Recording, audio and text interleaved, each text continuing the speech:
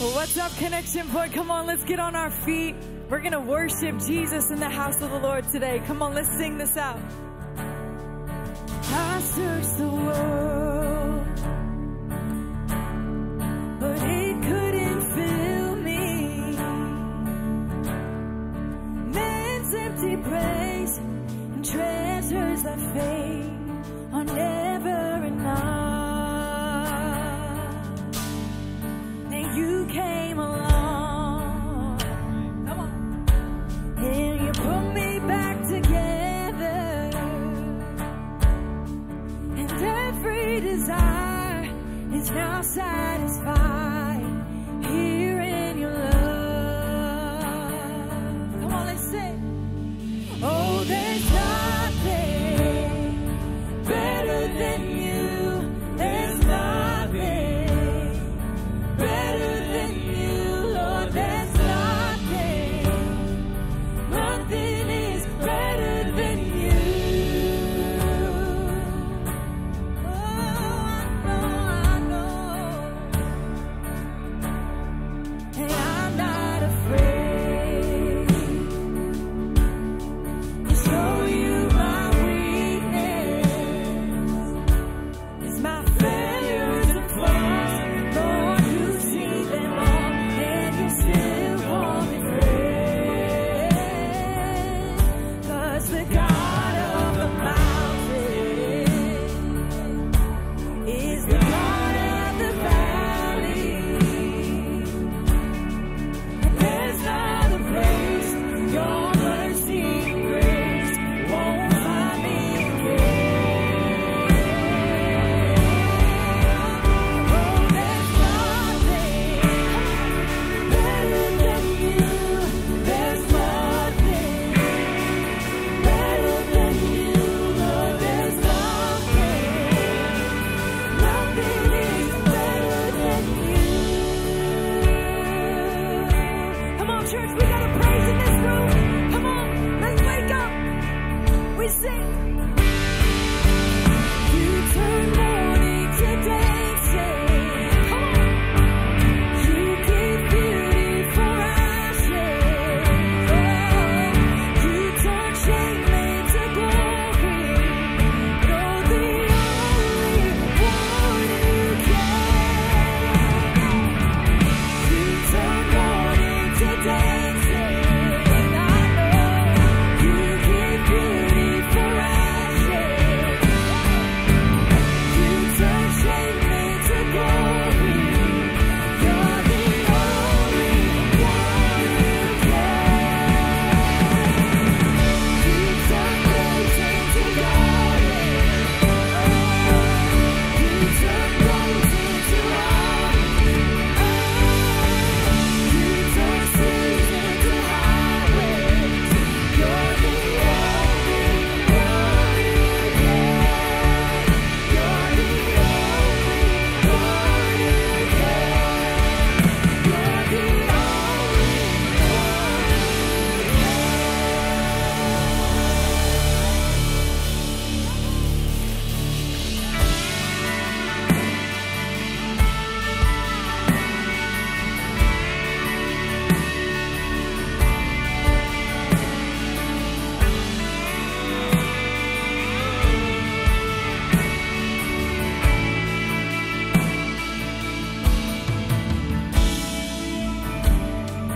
Found in your name the power to save.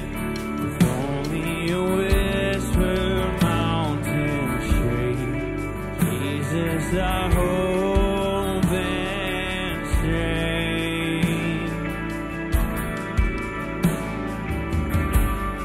'Cause you made a way to unlock these chains. Here in your presence, strongholds break. Freed by the love you gave. Let's declare this together. We give you the highest praise. You deserve it all. You deserve it all. And we gave you the highest praise. You deserve it all. You deserve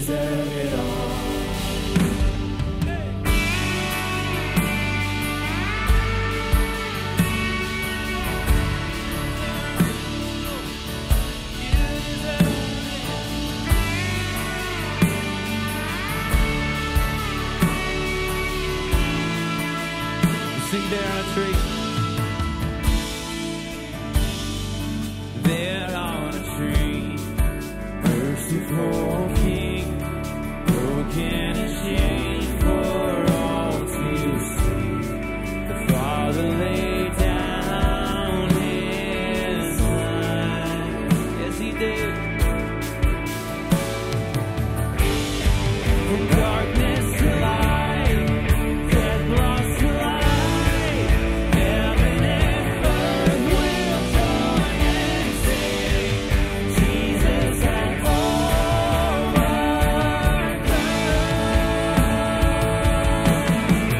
We give you the highest praise.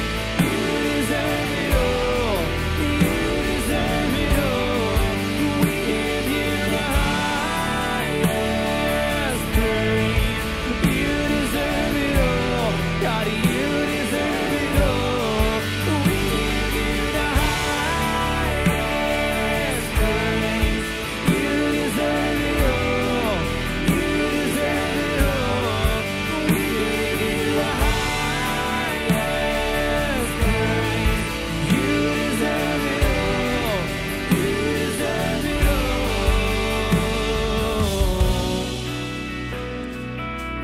God, in every loss and every victory, you are who you say you are. We trust you as we sing this together.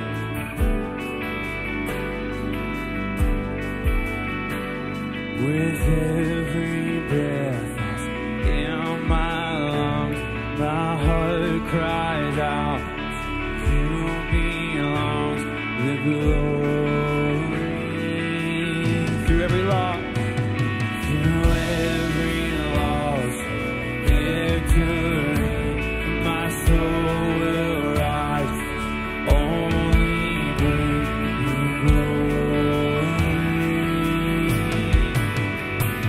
With every breath that's in my lungs, my heart cries out, to you belongs the glory.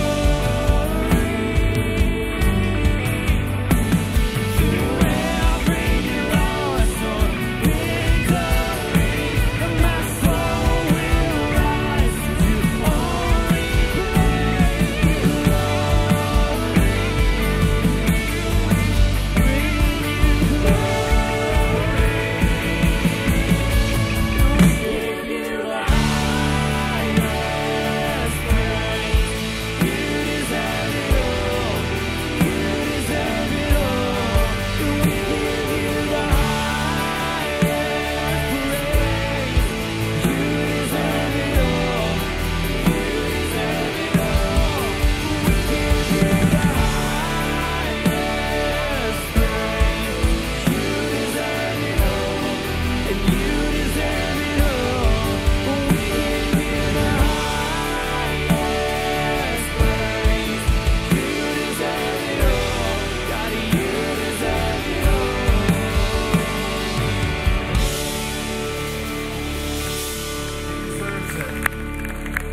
If you'll take your communion elements out, we'll take those together in just a moment. You know, I've been thinking a lot lately about inner peace and joy. How you find it, how you keep it. You know, I think so many times we look for that in so many different places. Maybe our jobs, maybe relationships, success, whatever that is to us. And oftentimes when we get to whatever we think is going to give us that peace and joy, often it doesn't.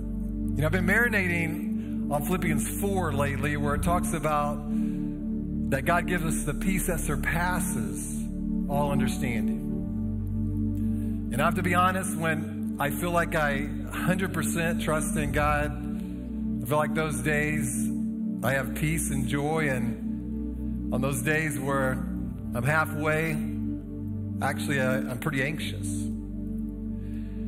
And Jesus fully committed his love for us so that we could have peace and joy by his death on the cross. And so today, as we take communion, the prayer would be that all of us fully 100% trust in Jesus. Let's take our communion elements. Let's take the bread. The bread represents Jesus' body that was broken for us. Let's take that together. Let's take the cup.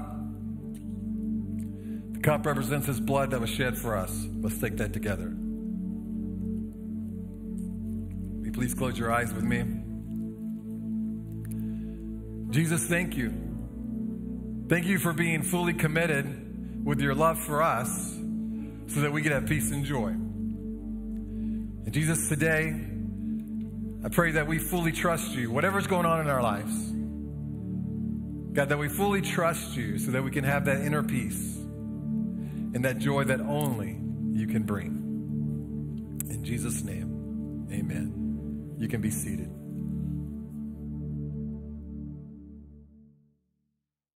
Marriage involves two people. They meet. You found me really attractive really quickly. They fall in love. She's passionate. They get married and embark on a relationship that's designed to be one of increasing intimacy.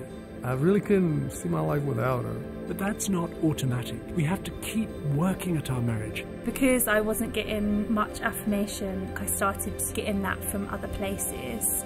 Our marriage was nearly over. If you start building good habits in your relationship, you'll be reaping the effects of those choices in 5, 10, or 20 years' time. I can't let my past define my future. We have to build our own reality. The aim of the marriage course is to strengthen the connection between you as a couple. Love grows us. This is not a silly, sentimental idea. This is science fact.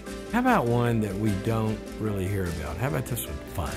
Marriage ought to be fun. If you're not having fun, what's the point? The marriage course is built on universal principles that are relevant to any couple anywhere.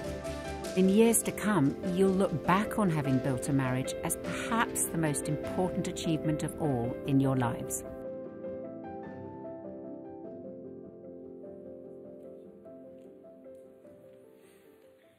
All right, good morning. Welcome over in Avon. Hey, I do want to let you know how excited I am about this marriage course. It's 7 weeks. It meets in the evenings. I think it's Wednesday night. You can get all the info there at cp.news.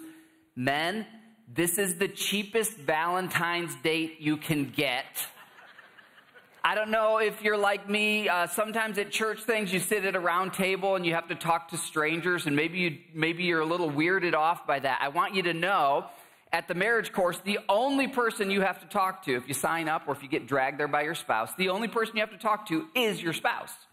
It's 7 weeks. You're essentially getting hundreds of dollars worth of professional counseling, and whether your marriage is in emergency mode or it's doing great and you want to tune up, you will benefit from this. It's our first time doing this course as a church, and I'm so excited about it. Many of my pastor friends have told me just how much it's helped them in their marriages and so many people in their church. So whether you're at Avon or here at Brownsburg, we'd love to have you join us. It will be at the Brownsburg location. Hey, it's Baptism Sunday, and I just want to celebrate something. There are 9 scheduled baptisms over at Avon. Can we just celebrate that together? Way to go, Avon.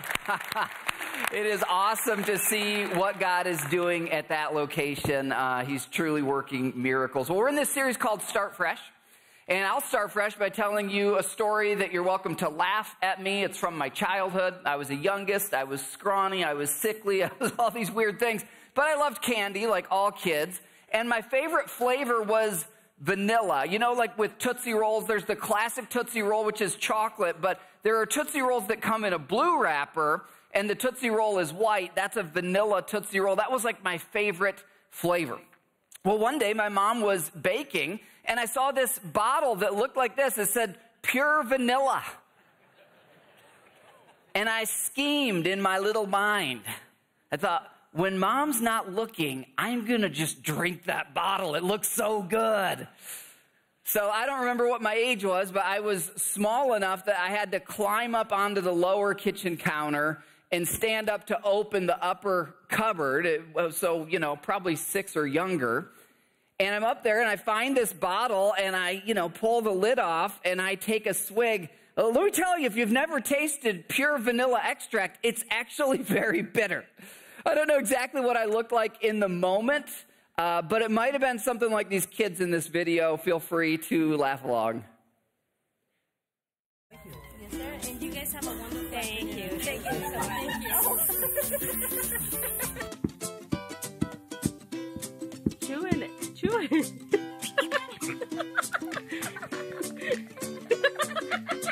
Prendere tutta la faccia. Aspetta, guarda.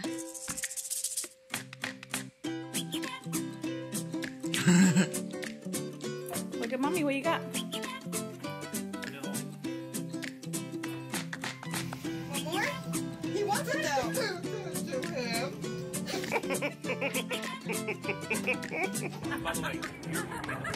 Do you like it? A lot? Do you really like it?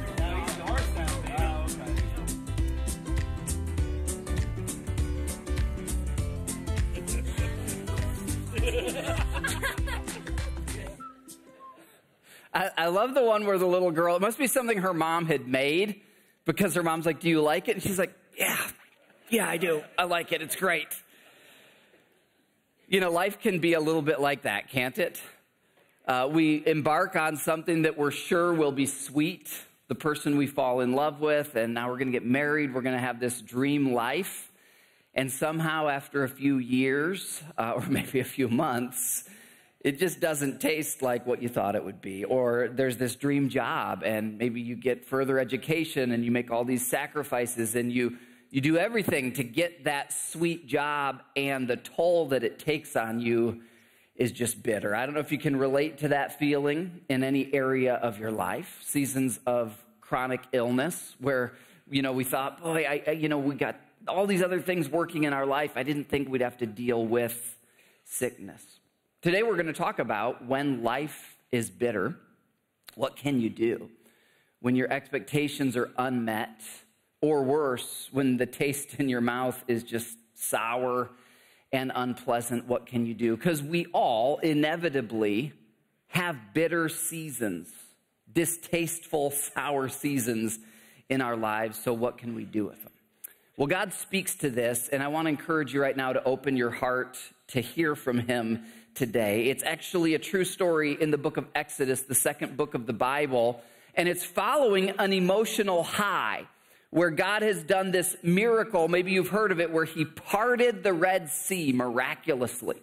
God's people had been slaves in Egypt. God does all these miraculous plagues to loosen Pharaoh's grip, and he lets the Israelite people go. Then he changes his mind. He sends his army after them.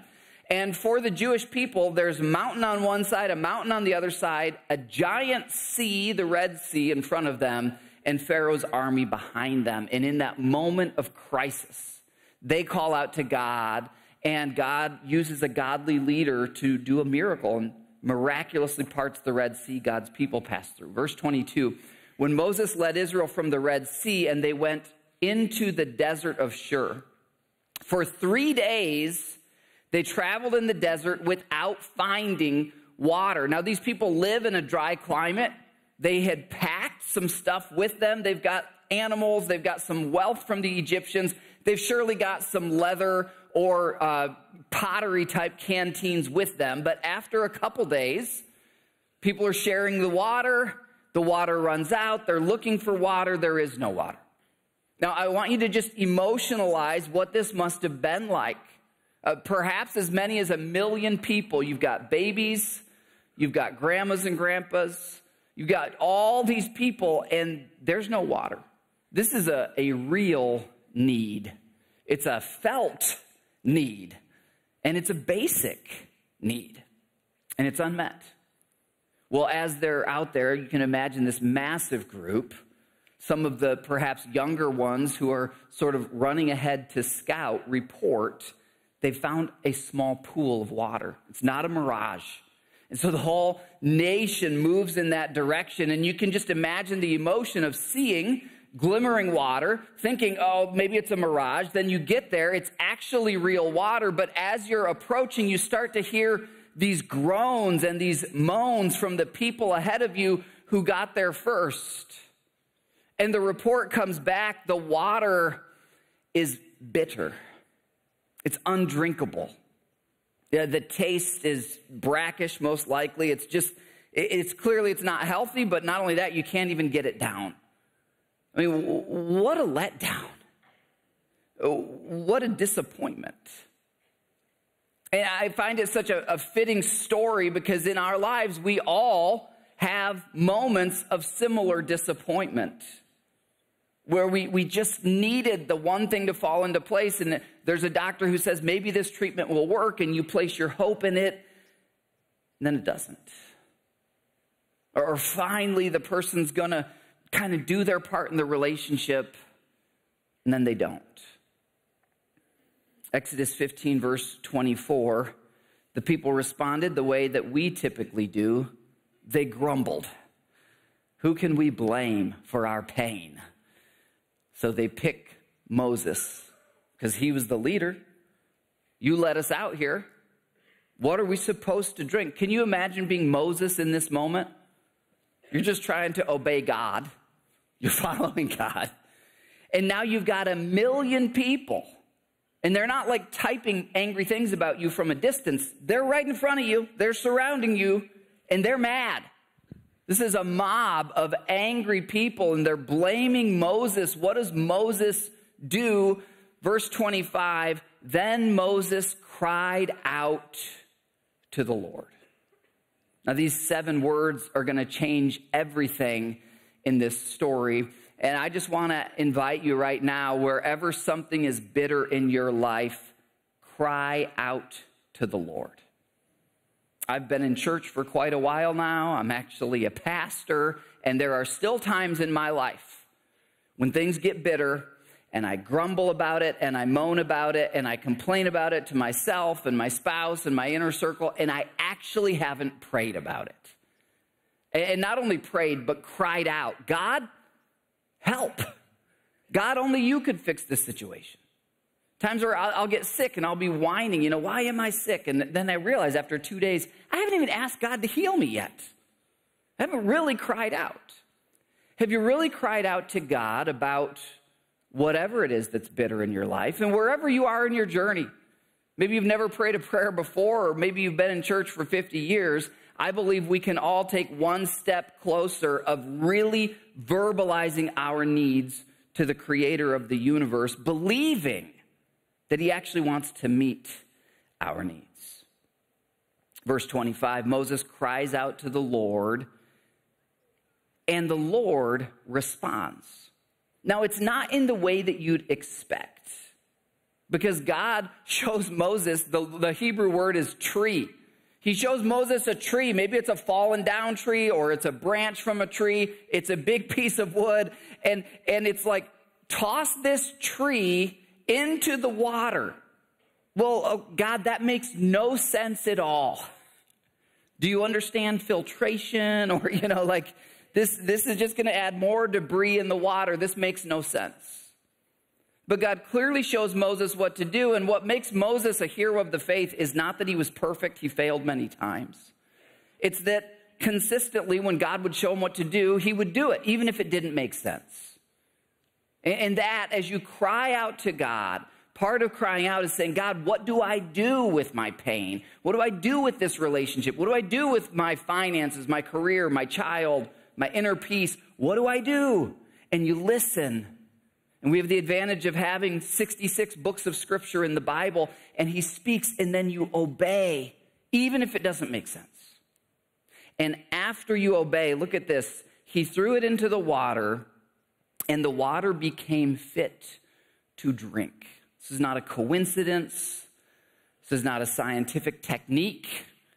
This is a miracle where God defies the laws of nature, which he created, to flex his muscles and to show his presence. And the Hebrew word here, fit to drink, literally means sweet. So God takes a bitter thing that no one else and nothing else in all the universe could make sweet for 1 million people to drink. And through an act of obedience, which is just faith expressed, he does this miracle. He turns a bitter thing sweet. So how could you see the bitter thing in your life turns sweet? Well, only God. There are certain things that only God can take that bitterness, that injustice, the thing that you've been through that's just unfair. It's not right. There's no other way. Only God can take that and turn it into something sweet. But I want to encourage you. I believe he brought you into this moment. He's teaching you from his word because he wants you to know he's eager to do this. This is actually what he specializes in. You know, you think about what it takes to build a magnificent building versus what it takes to tear one down. Satan is a powerful force in our universe and in our world. Satan and all of the unseen demonic realm. We see them destroying marriages, destroying life, destroying cultures and civilizations. They have great power to destroy. But God's power is far greater. He's a God who creates. Not only is he a God who creates, he's a God who recreates, who redeems, who takes what Satan has made bitter, what Satan has twisted for evil, and he turns it for good, and he brings sweetness out of the most impossible situations. And I just want to encourage you today to open up your heart to having a faith in God that says, God, I believe that's who you are. I haven't seen it yet, I haven't tasted it yet, but I believe that's who you are. Taste and see that the Lord is good. Bring him your bitter things and invite him to flex his muscles. Invite him to show you how he can recreate and redeem. Well, how did that happen for Moses? How can it happen for you? I'm going to give you 7 ways from this true story. 7 ways that you can see God turn the vinegar, bitter, crabapple tastes of your life into something sweet. And the first we've covered is to cry out to the Lord. But I want you to not just read that as a Christian cliche. I want you to actually think about your situation. How much have you really cried out to the Lord?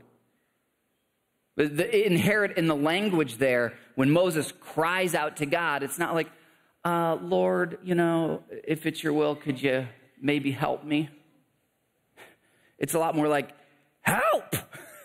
Like, God, I have no other way through this except you.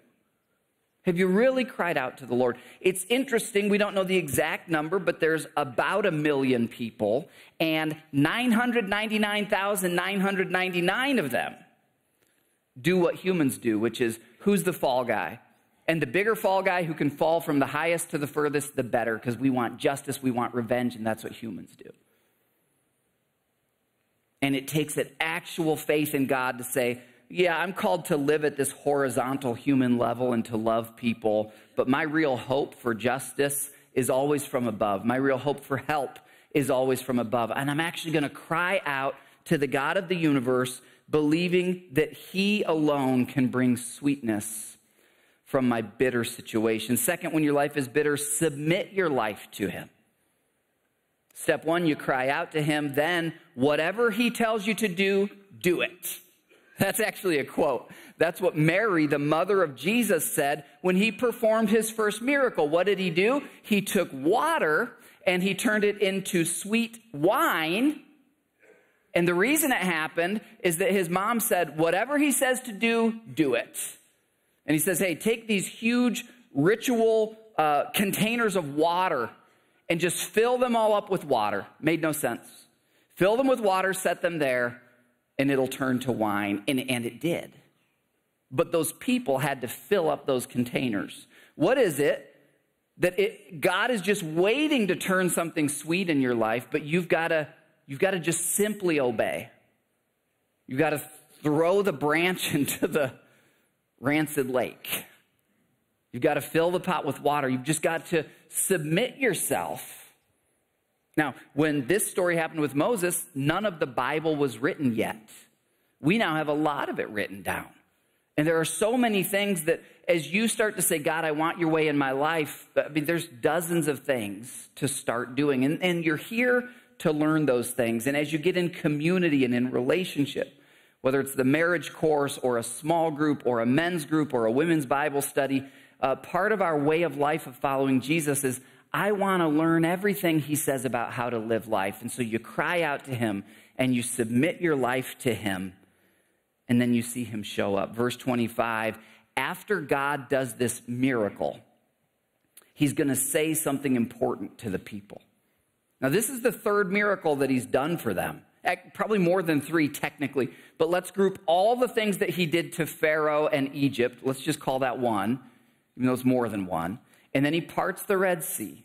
And now they're thirsty, and he miraculously provides water. He's done 3 miracles, but these people spiritually right now are kind of like spiritual infants. And God's like a parent he's feeding them, but they're not really growing a lot because he's just doing everything for them. Imagine parenting, and well, this happens, right? There's parents who do everything for their kids. And those kids grow up and they cannot stand on their own 2 feet. And he's a good parent. He lets us fall on our face a little bit. He always picks us up. He always helps us. Here's what God knows. It was one thing to walk through a Red Sea that has been miraculously parted. It's going to be another to walk into the territory of the Philistines, all these other nations who have fortifications, and claim the promised land. God's people are going to have to grow from a faith that's down here to a faith that's up here. And he allows them to encounter this bitter water so they can take a stair step of faith. And then they're going to take another stair step and another stair step. And by the way, he does the same thing in our lives. Here's what he does if you don't take the step. You take a lap around the desert and you come back to the same step again. Will you take the step this time? No? Okay, I'm just going to let you go through that again. You've gotten fired from 4 different jobs for the same thing. God's waiting for you to take the step and learn that lesson, and then he'll have another step and another step. So it's interesting. He pretty much tells them this. He says, these are some, powerful words. He issues a ruling to instruct them, and he puts them to the test. This is after the miracle. I want you guys to grow in your faith. And here's what that's going to look like. If you listen carefully to me, God's speaking, if you do what's right in my eyes, the Lord says, if you pay attention to my commands. So we're getting all these ifs. And what this means is this is a promise from God or a covenant that is conditional, a conditional promise. Now, we all have conditional promises in our lives. Sometimes when God gives us a conditional promise, we can be a little bit like spoiled kids, or at least I can. I can be like, well, why do you need so much from me? If you love me unconditionally, why don't you just do it for me? Well, he's already just given you salvation for free. All you got to do is receive it. He's done the big things for you, but like a good parent, he's going to teach you to walk. He's going to teach you to have some faith. And he pretty much says to the Israelites, you don't have to be perfect. I'm not saying if you're perfect, then I'll do all these things for you. But if you listen to my word, you strive to live according to my plan for your life. If you do that, then I will not bring on you any of the diseases that I brought on the Egyptians. For I am the Lord who heals you. Now, if you're pushing away a little bit at like, wow, why does God have these conditional promises? Well, first of all, he can do whatever he wants. He created us. But secondly, I think if we step outside of religion, spirituality, the Bible, God, if we're honest with ourselves, we live in a world of conditional promises that we're very comfortable with. Every mortgage is a conditional promise. As long as you make these payments every month, if you make these payments, then you can live in this house. Or if you pay rent, then you can live here. Or if you pay your car payment, you can have your car. What happens if you don't pay your car payment? The repo man comes. Back when I was a journalist, I did a ride-along with a repo man. Those guys keep guns under their seats because people freak out. They're like, you're taking my car. It's not your car. You haven't paid for it. We're used to conditional promises. If you buy an airplane ticket and then you don't show up to the flight, do you have a right to be really upset that they didn't take you where they were going to take you? No, it's conditional. You have to be here at the departure time. We live in a world of conditional promises. Now, God's love for you is unconditional. He's going to love you no matter what. But just like a parent loves a child unconditionally, but they're going to say, hey, if you want this device, then you're going to have to do your chores because I'm teaching you responsibility. That's not mean. That's responsible. That's mature. That's good. And God gives us some if-then conditional promises in Scripture. I will heal you as you look to me, as you call out to me, as you live my way of life. And God introduces here in the original language a proper name for himself. In this phrase, I am the Lord who heals you. It's the name Yahweh, or some people pronounce it Jehovah, Rapha. Yahweh or Jehovah meaning the Lord, Rapha meaning who heals. God introduces, this is the first time he uses this name for himself. And what's interesting is it's not right after he heals a person physically. It's actually after he heals this water. And that's part of the point. Yes, he can heal you physically. In fact, let's look at this list. Yahweh Rapha heals physically. He can heal you emotionally. He can heal you mentally, your mental well-being. He can heal you spiritually and relationally. But the first time God introduces this name for himself, he shows, I can heal a whole body of water in a moment. Things that are bigger than you. Things that you need that are broken, I can heal. You can experience God in these domains of your life, your body, your mind, your soul, your relationships. How will you experience him as Yahweh Rapha, as the God who heals? You'll experience him as you cry out to him, and then as you do what he says. Not perfectly, but consistently. Let me show you just a real-life example of what this looks like, because it's not always crazy dramatic or difficult. It's just a way of life that says, God, when you show me my next step, I'll take it. And then when you show me my next step, I'll take it. Here's what it can look like.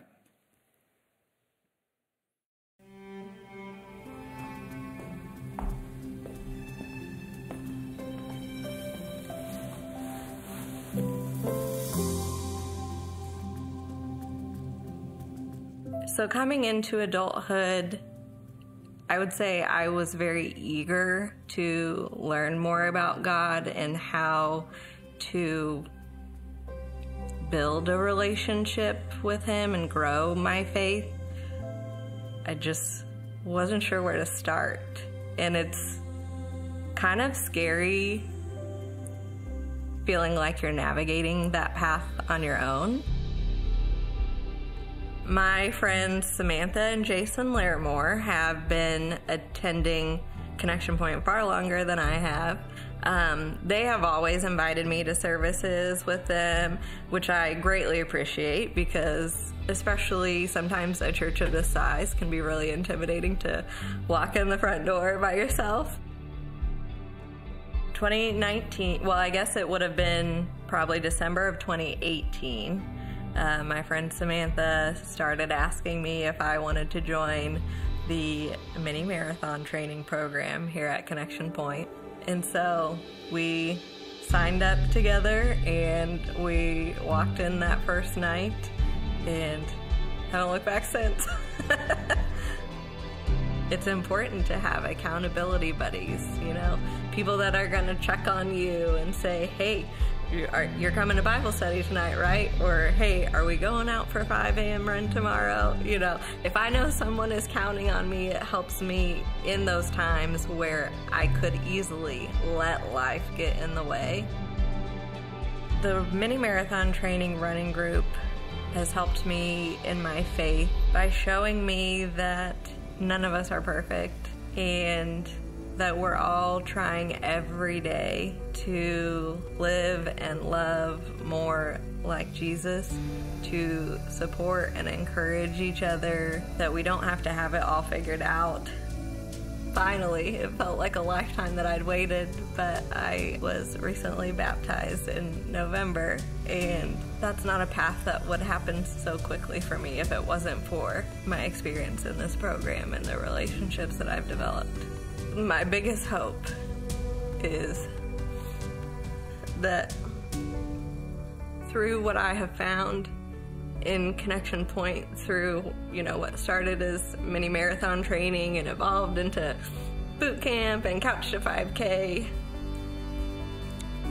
if I can be that person that walks along somebody else in their difficulty and supports their faith and their relationship with God and whatever struggles they're going to. Like, I just pray that God can use me like that in the future, because it's so valuable to have those relationships with, the body of Christ, his people.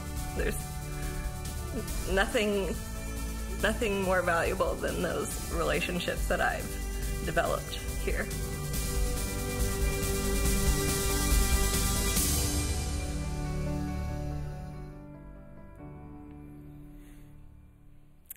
I love the emotion in her voice as she's describing what God has done in her life and these really miracles of life change that she's experienced and she's now eager to pass on to others. They came about very simply. I'm going to call out to God. God, I want your help in my life. I'm going to submit in that you show me a step. I can get involved in sports and fitness. I can have a running club with other believers. Oh, now I can attend services. Oh, baptism is a next step. And you can do the same thing. You don't have to be Moses. You just cry out to God and you follow him, and he's eager to work in your life.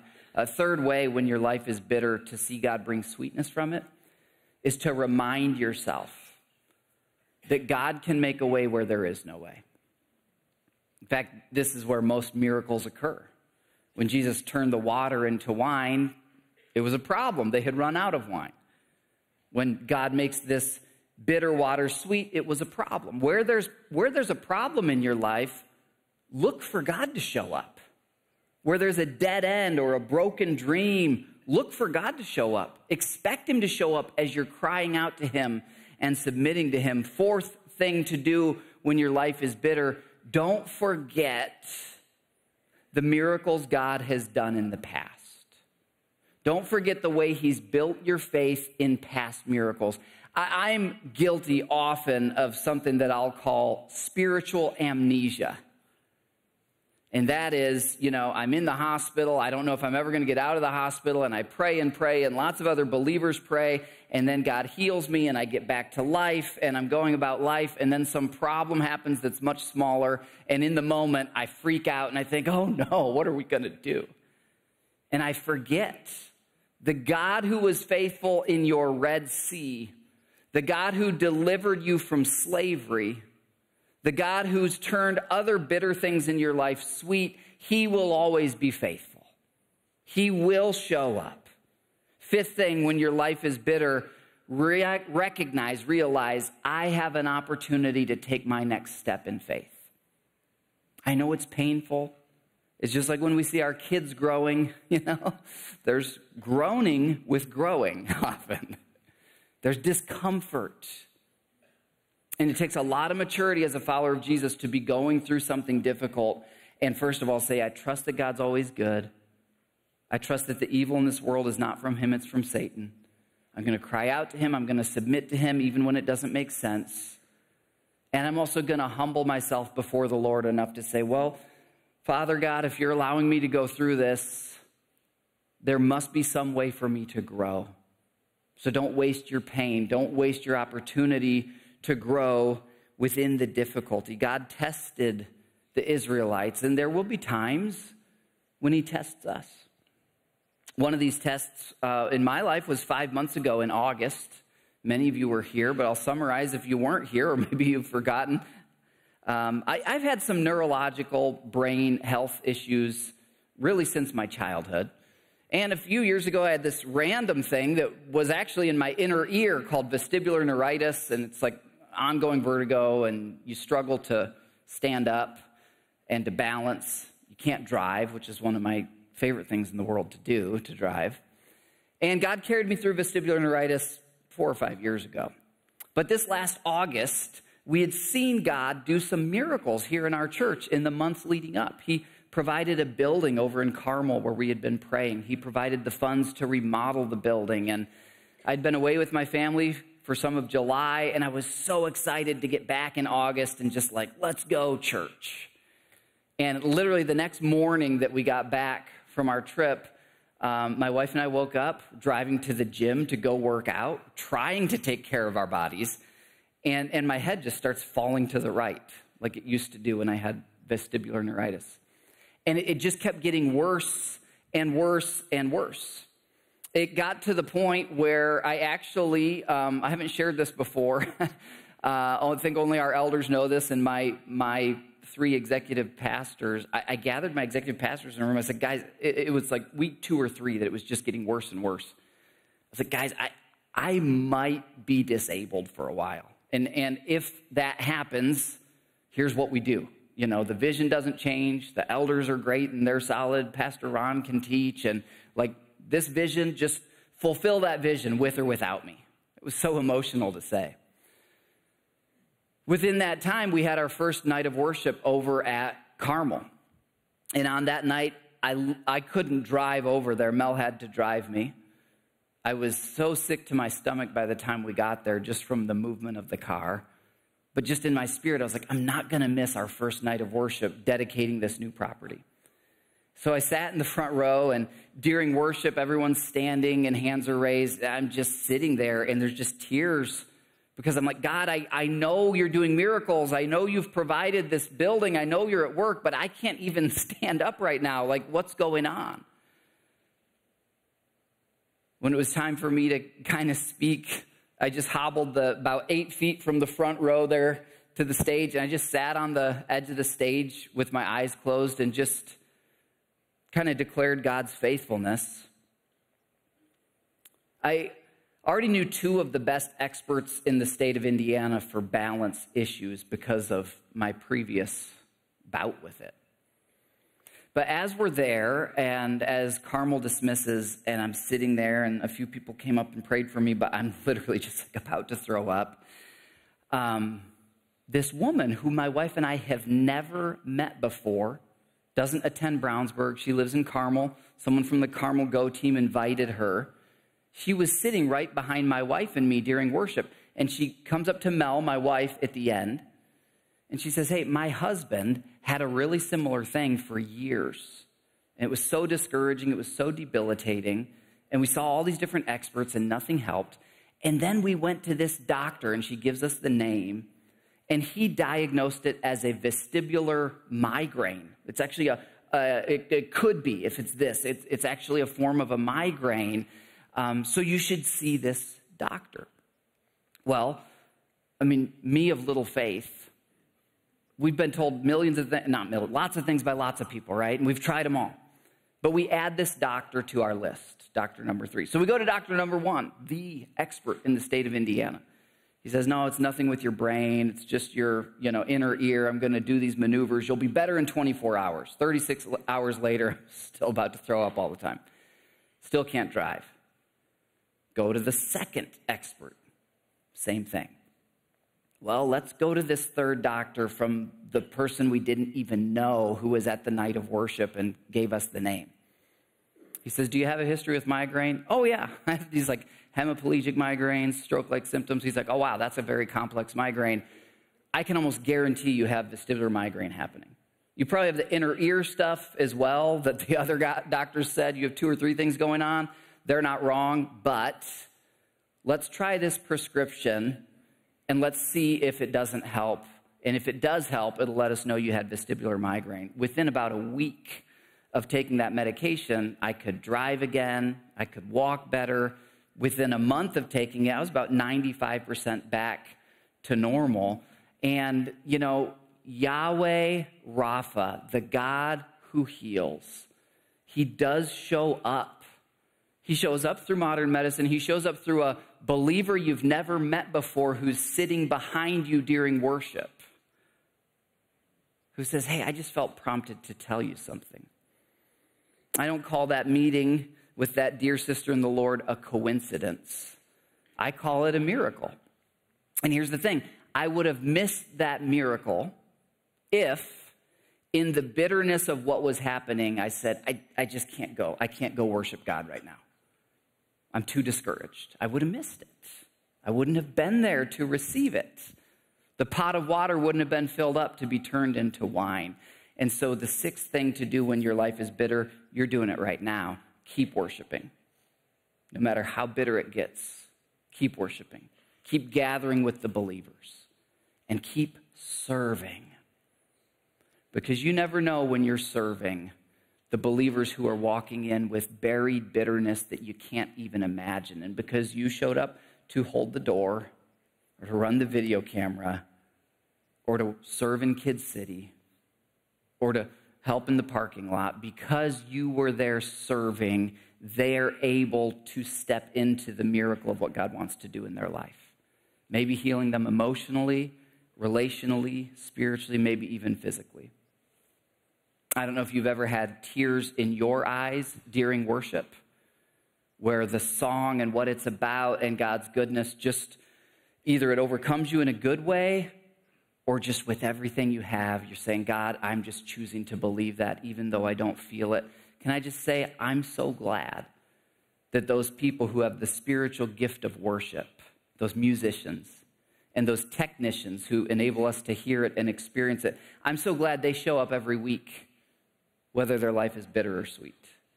I'm so glad that each of you show up every week, and it ministers to me, it ministers to one another. I wonder who in your life is passing through some bitter waters right now. And they just need you to serve them, to love them, to be the body of Christ to them. And I also just want to encourage you, every weekend here, God is using you to minister to people who are going through bitter things. Seventh thing, when your life is as bitter as vinegar, look to the cross of Christ. Look to the cross of Christ. Exodus, the Lord showed Moses a piece of tree. He threw it into the water, and the water became sweet. I want you to envision human history as murky, oily, polluted waters. It stretches as far as you can see. The waters of human history are broken by evil. There are soldiers who are amputees because of war. There's parts of the earth where blood soaks the soil in Ukraine and in the Middle East. There are children who are abused. There are children with cancer. There are boys without dads.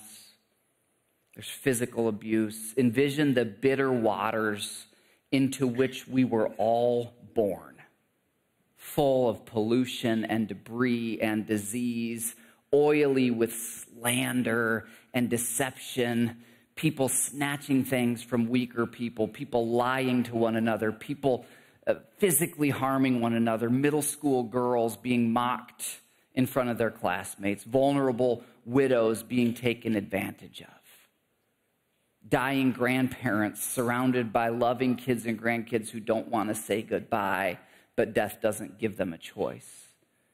Every parent and every child separated, every marriage that fails, it's all in these murky, bitter, oily waters, including whatever bitter thing is in your life right now. There's one piece of wood cast into the waters of humanity that has the power to turn all of this evil into something good for those who will simply drink of the living water. It's the cross of Christ that makes bitter things sweet. It's part of what God was foreshadowing 1,500 years before Christ with that story. Galatians 3 puts it this way: Christ redeemed us from the curse. The world we live in is cursed. It is broken. Our attempts to reach God by being better, working harder, always fail because of that curse. But God became that curse for us. He jumped into this oily, murky, nasty water. Because it's written in the Old Testament book of Deuteronomy, cursed is everyone who's hanged on a tree. Same Hebrew word as what Moses threw into that water. Another prediction of what the Messiah would do. He'd be hanged on a tree for us. God on earth, not a metaphor. Here are some actual Roman nails from the era in which Jesus lived. And I want you to see these to grasp that this story of God intentionally becoming human like you and me, stepping down into our mess, being separated from heaven for 30-some years, willingly going to this wooden hand-carved torture device, allowing himself to be physically nailed and impaled onto that device so that he could absorb the consequences of our sin. He who should never have to taste bitter took all that is bitter in our lives upon himself. And it brings a lot of significance to this moment when Jesus is hanging on the cross in John chapter 19. And everything that has been promised by the prophets he has fulfilled. He's about to gasp his final breath. And what does he say? I'm thirsty. You know that the God who made you, the God who wants to help you, he's not distant, he's not absent. He knows what you feel. He knows what it is to thirst for a partner. He knows what it is to thirst for love, to thirst for justice, to thirst for deliverance from physical suffering. He thirsted. What do they give him? A jar of vinegar. They lift the vinegar up to his lips. Almighty God, the only force in the universe that can turn bitter things sweet, willingly, at his weakest. He's physically emaciated. He's bleeding to death. His lungs are giving out. His back is all ripped up. He's dying. And he cries out for water. And what does he get? Bitter. When he had received that bitter drink. You know these words, but maybe you hadn't realized the significance of the context. He said, "It is finished." And with that, his spirit left his body. He knows your pain. Thankfully, the story doesn't end there. The same God rose from the dead 3 days later, proving that no matter what bitter thing you taste in this life, including the bitterness of death, which physically we'll all pass through, he has sweetness on the other side. He has resurrection on the other side. And that was also true in this foreshadowing story from 1,500 years before Jesus. You see, after the Israelites were there at that place they named Mara, the Hebrew word for bitter, God then leads them, if you read all of Exodus 15, to a place called Elim, which is about the opposite. There are 12 springs, one for every one of the tribes. And there are 70 palm trees. This is like an oasis. And it's also a picture. Because in the era that we live in, the slavery we're under is not to Egypt, it's to sin. It's to ourself and our broken choices. And the Red Sea that we pass through is after we believe in Jesus and we pass through the waters of baptism, as many will today, and we publicly declare, I am following Jesus with my feet and with my life. And after you follow Jesus, there will still be bitter things in your life. But your story won't end there.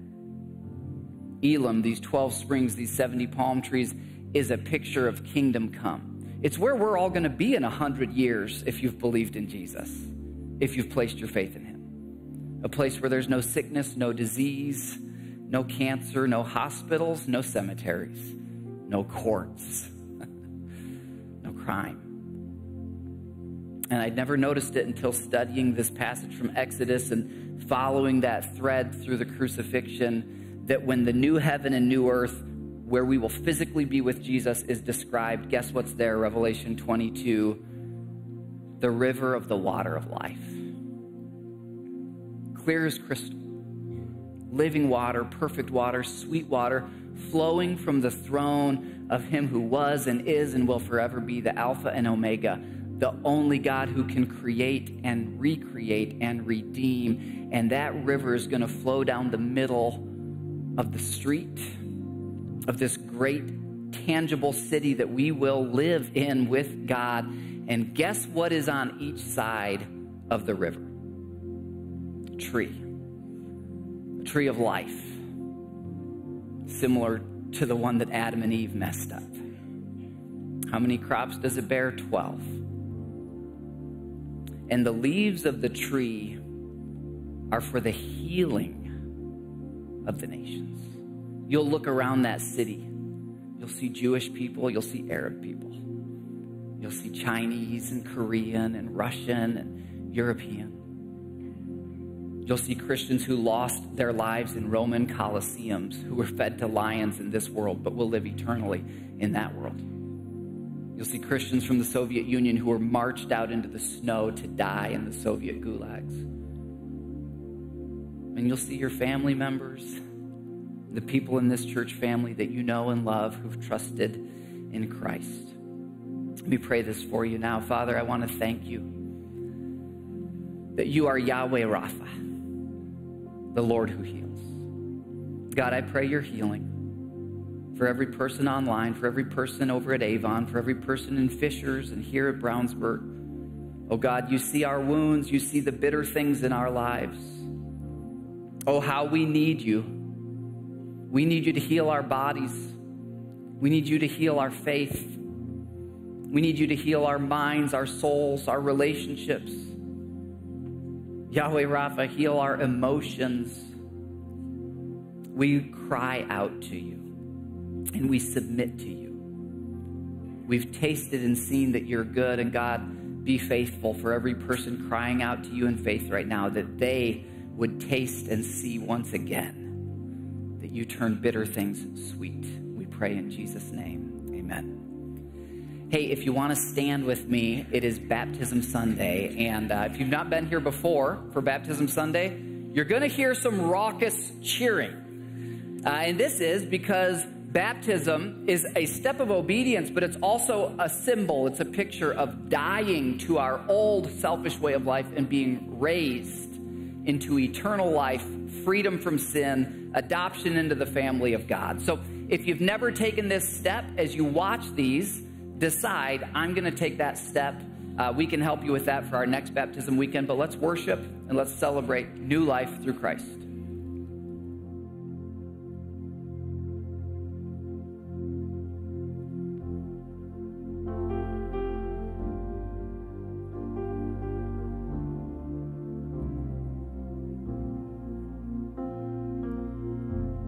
I've carried a burden for too long on my own. I wasn't created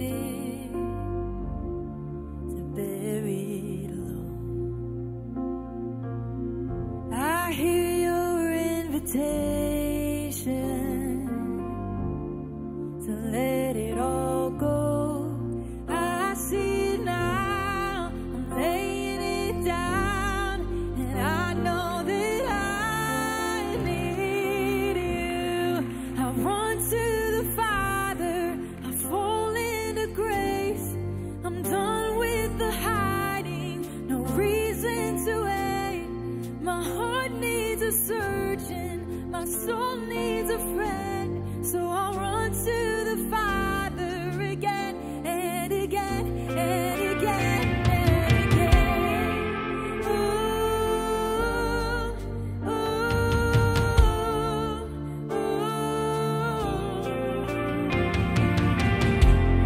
You saw my condition,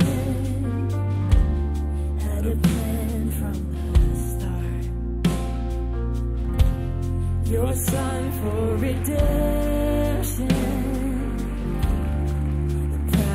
from my heart.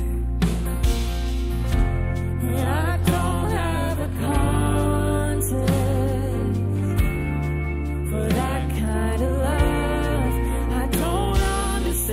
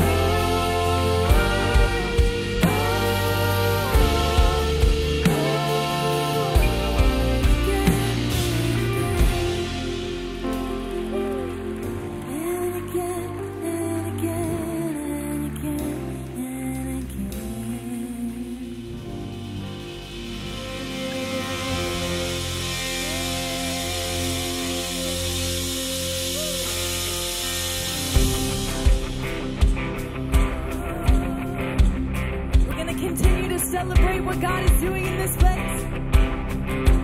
Come on, let's sing. The name above the battle, the undefeated Savior stands with me, the fighter for the weary, the Lamb of God, the lion-hearted King.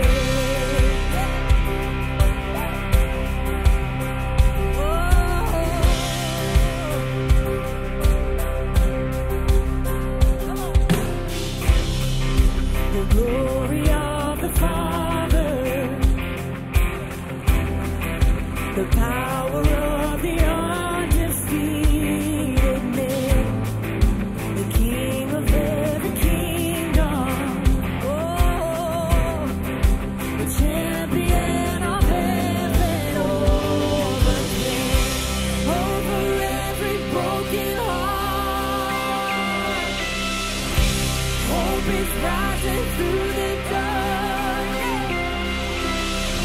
and over every weary soul, breathe miracle.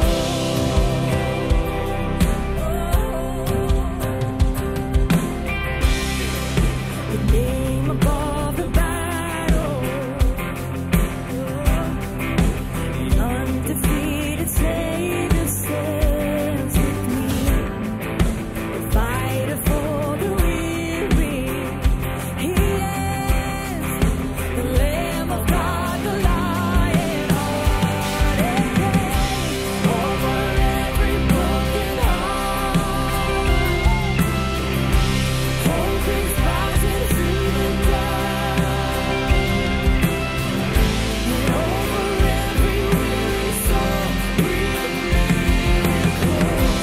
Heaven calling, heaven true. Signs and wonders King of the impossible, breathe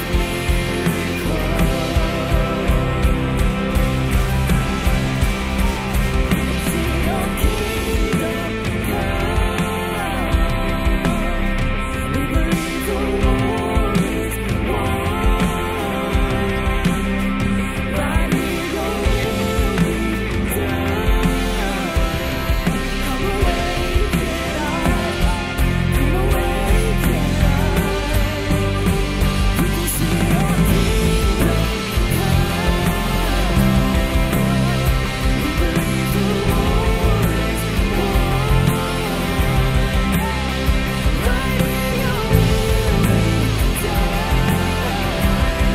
Come awaken us.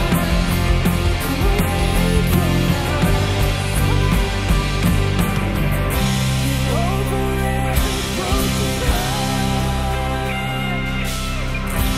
hope is rising through the dark, and over every weary soul, breathe miracle.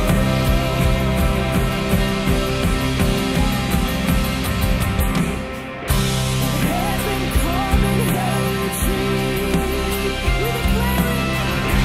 Signs and wonders believe. King of the impossible, breathe miracle.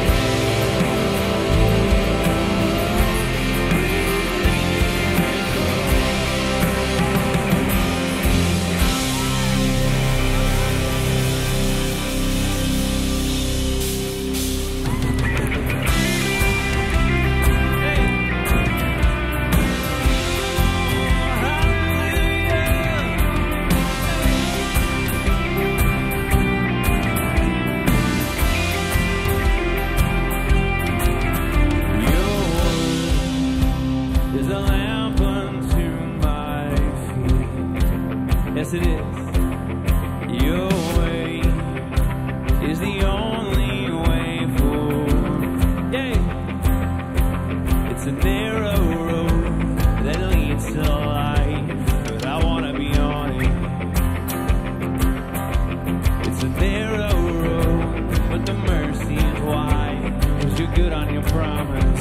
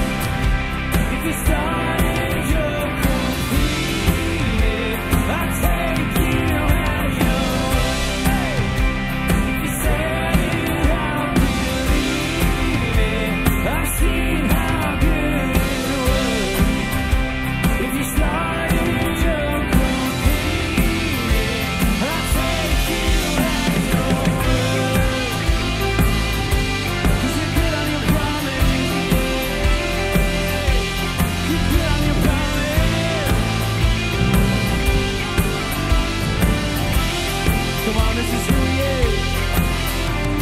And you said your love would never give up. You said your grace is always enough. You said your heart would never forget or forsake me. We believe it. You said I'm saved. You called me yours. You said my future's full of your hope. And you never fail. So I know that you'll never fail me. You said your love would never give up. You said your grace is always enough. You said your heart would never forget or forsake me.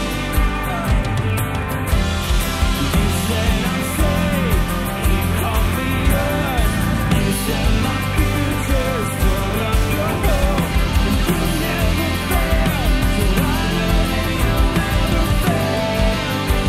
I said you have it all. Come on, church. If you said it, I'll believe it. We've seen how good it works. If you started, you'll complete it. I take you at your word. If you said it, I'll believe it. I've seen how good it works. If you started, you'll complete it. I take you at your word. 'Cause you're good on your promise. Oh, you're good on your promise.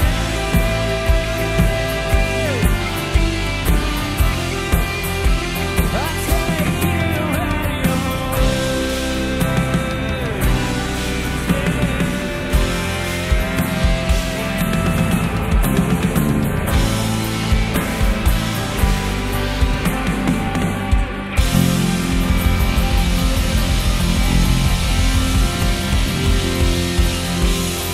Come on, church, can we celebrate all of those that went all in for God today? Come on. How good it is to celebrate with our dear brothers and sisters.